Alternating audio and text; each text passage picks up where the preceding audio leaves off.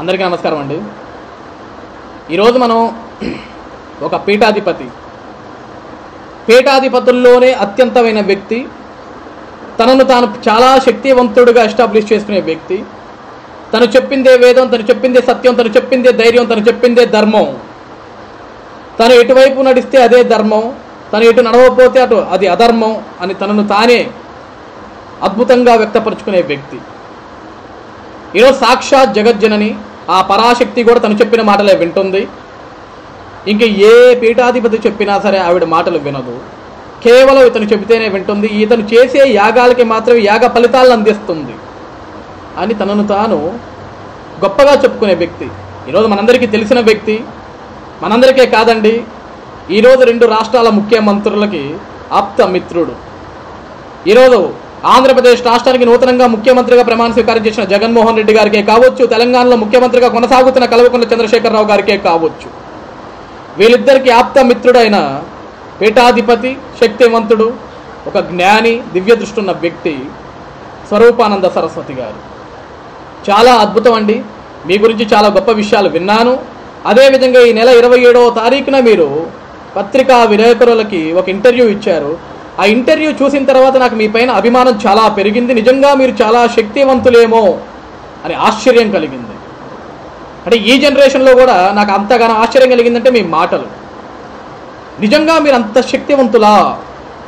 మీరు ఎటువైపు నుంచి ఉంటే అటువైపు ధర్మం గెలుస్తుందా? మీరు ఎవరికి పట్టం కట్టాలనుకుంటే వాళ్ళు మాత్రమే ముఖ్యమంత్రులు అవుతారా? అంతే కదండి. మీరు చెప్పిందే వేదం, మీరు చెప్పిందే సత్యం, మీరు చెప్పిందే ధర్మం.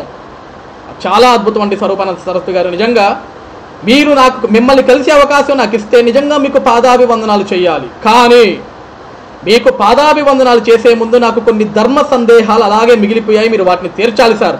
నిజంగా నా మాటలు మీ దాకా చేరితే, నిజంగా శక్తివంతులైతే, నిజంగా మీరు పీఠాధిపతులైతే, ఆ జగజ్జనని నిజంగా మీ మాటలు వింటుంటే నిజంగా ఈరోజు ఒక సామాన్య పౌరుడిగా నేను చెప్పే ప్రతి మాట మీ దాకా చేరాలి. నేను అడిగే ప్రతి ప్రశ్నకి మీరు సమాధానం చెప్పాలి. ఈరోజు మీ ఆప్తమిత్రులైన జగన్మోహన్ రెడ్డి గారిని ముఖ్యమంత్రి చేసుకున్నారు. మీ ఆప్త మిత్రుడైన కల్వకుంట్ల చంద్రశేఖరరావు గారిని ముఖ్యమంత్రి చేసుకున్నారు. 2 తెలుగు రాష్ట్రాలకి 2 తెలుగు ముఖ్యమంత్రులు మీరు చేసుకున్నారు. చాలా అద్భుతం. మీ యాగ ఫలితాలు చాలా అద్భుతం. ఆ జగజ్జనిని మీరు కోరుకున్నా అన్నారు, ఆ పరాశక్తిని మీరు కోరుకున్నా అన్నారు, వీరిద్దరి కోసం మీరు యాగాలు చేసే అన్నారు. వాళ్ళిద్దరు ముఖ్యమంత్రులు అయ్యారు. చాలా సంతోషం అండి, చాలా అద్భుతం. మీ యాగాలకు ఇంత ఫలితాలు ఉంటాయని, ఇంత శక్తి ఉంటుందని జనాలు ఇప్పుడిప్పుడే తెలుసుకున్నారు. కానీ నాకున్న చిన్న ధర్మ సందేహాలు మీరు తీర్చాలి సార్, తీర్చాలి. నాకు ఎందుకంటే స్వామీజీ అని పలకడం రాదండి, అందుకే సార్ అని సంబోధిస్తున్నా. అది కూడా రెస్పెక్ట్గానే ఫీల్ అవ్వండి. నిజంగా మీ యాగ ఫలితాలకి, మీరు చేసే యాగాలకి అంతటి శక్తి ఉంటే, ఆ జగజ్జనని, ఆ పరాశక్తి మీ మాటలు వింటే, మీరు చేసే యాగాలకి నిజంగా దేశం బాగుపడుతుంది, దేశం సురక్షితంగా ఉంటుంది. అంటే ఎందుకు సార్? ఈరోజు ఈ దేశంలో ఎంతోమంది రైతులు ప్రాణాలు కోల్పోతున్నారు. పండించిన పంట చేతికొచ్చే సమయానికి అకాలమైన కుండపోతమైన వర్షాలు పడి ఆ పంటను తుడిచిపెట్టుకొని పోతుంటే ఏం చేయాలో దిక్కు తోచని పరిస్థితిలో బ్యాంకుల దగ్గర నుంచి తీసుకున్న రుణాలు, అప్పులు కట్టలేక ఏదైతే పురుగు మందు కొన్నారో అది కూడా అప్పులు చేసిన పురుగుల మందుతో, అదే పురుగుల మందు వాళ్ళ గొంతులో పోసుకొని ప్రాణాలు కోల్పోతుంటే, అటువంటి రైతుల్ని కాపాడటానికి మీరు ఎందుకు యాగాలు చేయట్లేదు? సమయానికి పడాల్సిన వర్షాలని పడనివ్వకుండా అవసరం లేని సమయంలో కుండపోత వర్షాలు పడుతున్నటువంటి వర్షాలు ఆగటానికి నువ్వు ఎందుకు యాగాలు చేయట్లేదు? ఎందుకు ఆ జగజ్జనని, ఆ పరాశక్తిని నువ్వు అడగట్లేదు? అంటే నువ్వు కేవలం రాజకీయ నాయకుల కోసం మాత్రమే యాగాలు చేస్తావా? సామాన్యమైన ప్రజల కోసం మీరు యాగాలు చేయరా అండి? సామాన్యమైన ప్రజలు మీకు అవసరం లేదా అండి? ఈరోజు మీరు ఎవరైతే రాజకీయ నాయకుల కోసం యాగాలు చేస్తున్నారో వాళ్ళందరూ కూడా సామాన్యమైన ప్రజలు ఓట్లు వేస్తేనే వాళ్ళు ముఖ్యమంత్రులు అవుతున్నారు సార్. ఆ విషయాన్ని మీరు గ్రహించండి. ఈరోజు మీరు ఏదో యాగాలు చేస్తేనో మీ యాగ ఫలితాల వల్ల వాళ్ళు ముఖ్యమంత్రి అయ్యారు, అది వాస్తవం అనుకుంటే, ఈరోజు వేలాది మంది రైతులు ఆత్మహత్యలు చేసుకుంటుంటే ఆ రైతుల ఆత్మహత్యలను ఎందుకు మీరు ఆపలేకపోతున్నారు? ఎందుకు మీరు వాళ్ళ కోసం యాగాలు చేయలేకపోతున్నారు? ఎందుకు ఈ రాష్ట్రాలు సురక్షితంగా ఉండడానికి మీరు యాగాలు చేయలేకపోతున్నారు? ఎక్కడ దాకా ఎందుకు సార్? ఇదే తెలుగు రాష్ట్రాల్లో హుదూదు వంటి పెద్ద పెద్ద తుఫాన్లు వచ్చాయి, మొన్నటికి మొన్న ఫెదా వంటి పెద్ద పెద్ద తుఫాన్లు వచ్చాయి, తిత్లీ వంటి పెద్ద పెద్ద తుఫాన్లు వచ్చి ఎంతో మంది ఆస్తి నష్టాలు, ప్రాణ నష్టాలు జరుగుతుంటే అటువంటి సమయాల్లో మీరు యాగాలు చేసి అటువంటి విపత్తులు ఎందుకు ఆపలేకపోయారు? ఎందుకు ఆ జగజ్జననికి, అపరాశక్తికి మీరు చెప్పలేకపోయారు? అంటే మీరు నిజంగా శక్తివంతమైన పీఠాధిపతులు కాదా? మీ మాట జగజ్జనని వినదా? మీరు నిజంగా స్వరూపానంద సరస్వతులు కాదా? మీరు చెప్పేవన్నీ అబద్ధాలైనా ప్రజలందరినీ ఒక బూటకులో పడేస్తున్నారా?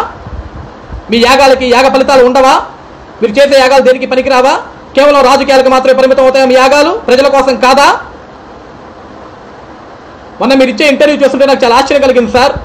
నేను ధర్మం వైపు నిలబడతాను, నేను చెప్పిందే సత్యం అన్నారు. ఎక్కడ ధర్మం? ఏదో ధర్మాగ్రహం అనే ఒక పదాన్ని వాడారు. ధర్మాగ్రహం ఇన్ ద సెన్స్ మీకు ఎవరిపైన కోపం వస్తే వాళ్ళపైన ధర్మంగా ఆగ్రహంగా పోరాడి వాళ్ళ కోసం యాగాలు చేసి వాళ్ళ ఓటముల కోసం యాగాలు చేస్తారు. అంతే తప్ప సామాన్యమైన ప్రజల కోసం, ఈ దేశం కోసం, ఈ రాష్ట్రాల సురక్షితం కోసం మాత్రం మీరు యాగాలు చెయ్యరు. అంటే మీ యాగ ఫలాలు అక్కడ పనికిరావు. అంటే మీరు నిజమైన పీఠాధిపతులు కాదు. మీకు ఎటువంటి శక్తులు లేవు. మీరు ఏమీ చేయలేరు.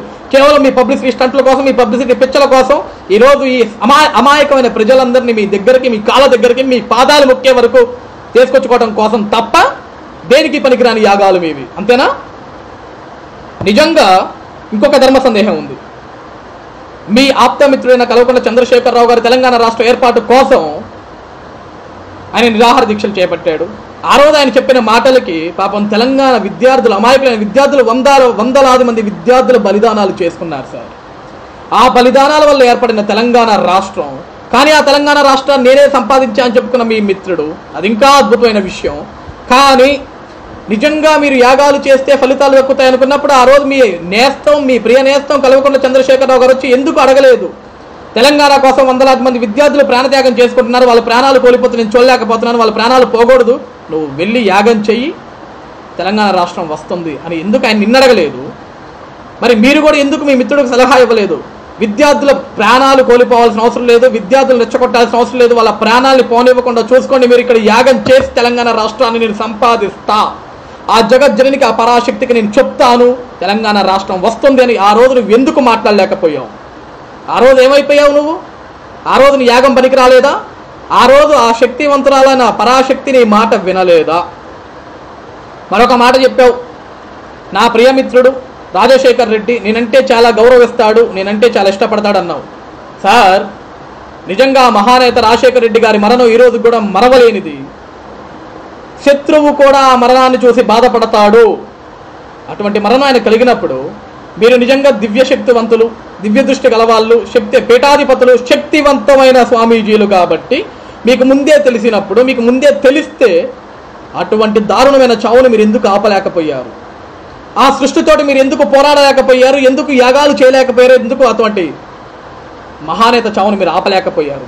అంటే ఆ రోజు మీ యాగ ఫలితాలు దేనికి పనికి రాలేదు, ఆ రోజు నువ్వు దేనికి పనికిరావు. అంతేనా?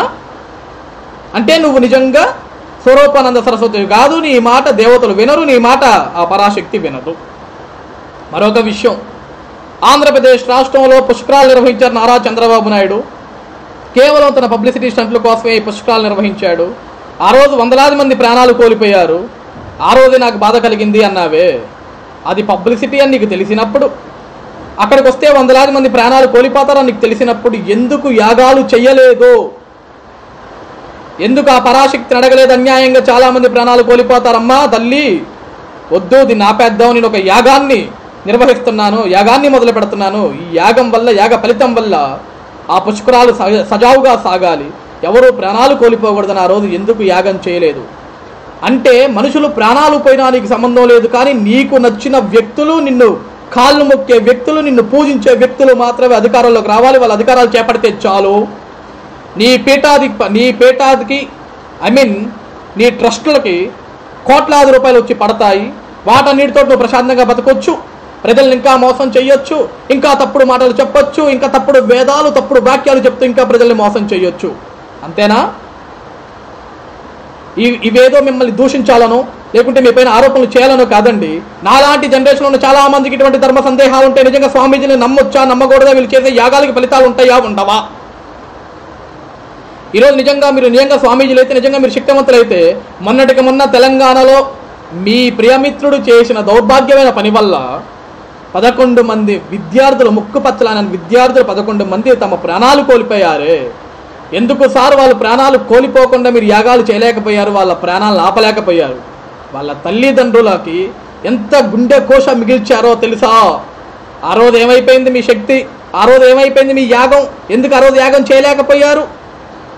ఏమన్నా మాట్లాడితే నేను యాగం చేస్తాను, ధర్మం వైపు నిలబడతాను, సత్యం వైపు నిలబడతానని మీరు మాట్లాడుతున్నారా? నిజంగా ధర్మం వైపు నిలబడాలంటే, నిజంగా సత్యం వైపు నిలబడాలంటే, నిజంగా ఈ ధర్మాన్ని కాపాడాలనుకున్నప్పుడు, ఈ దేశం సురక్షితంగా ఉండాలి, ఈ రాష్ట్రాలు సురక్షితంగా ఉండాలని యాగాలు చేయాలి సార్. వర్షాలు సమయంగా పడాలి, వర్షాలు కరెక్ట్ అయిన సమయంలో పడాలని యాగాలు చేయాలి సార్. అప్పుడు చేయం మనం. అప్పుడు గుర్తురావు మనకి.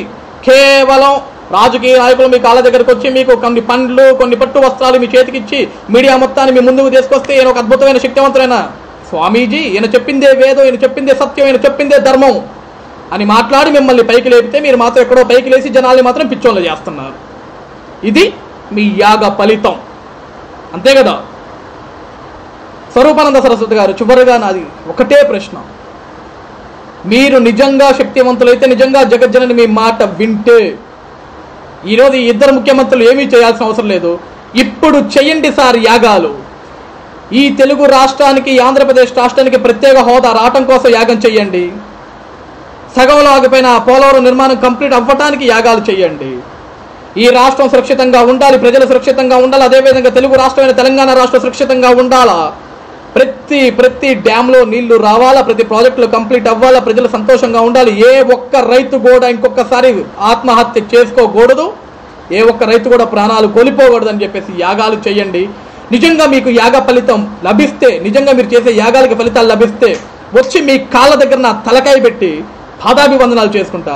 లేకపోతే మీరు ఆ పీఠాది పటాన్ని వదిలేయండి, ప్రజలకి దండం పెట్టి మరి నేను చెప్పేవన్నీ అబద్ధాలే, నా వల్ల ఎటువంటి ఉపయోగం లేదు, నాకు కావాల్సిన మనుషుల కోసం యాగాలు చేస్తాను, ప్రజల కోసం యాగాలు చేయనని చెప్పేసి బహిర్గతంగా బయటకు వచ్చి చెప్పండి సార్. మీకు నిజంగా రాజకీయాలంటే అంత ఇంట్రెస్ట్ ఉంటే ఒక రాజకీయ పార్టీ పెట్టండి, లేకపోతే ఒక రాజకీయ పార్టీలోకి వెళ్ళండి, లేకుంటే మీ ఇద్దరు ఆప్తమిత్రులు, ఇద్దరు ముఖ్యమంత్రులు కాబట్టి ఏదో ఒక రాష్ట్రంలో అద్భుతమైన పదవి తీసుకోండి. అంతేగాని మీ వాక్యాల వల్ల ప్రజలు అన్యాయం జరగకూడదు, మీ మాటలు నమ్మి ప్రజలు ఇంకా పిచ్చోళ్ళు అవ్వకూడదు. ఉంటాను సార్.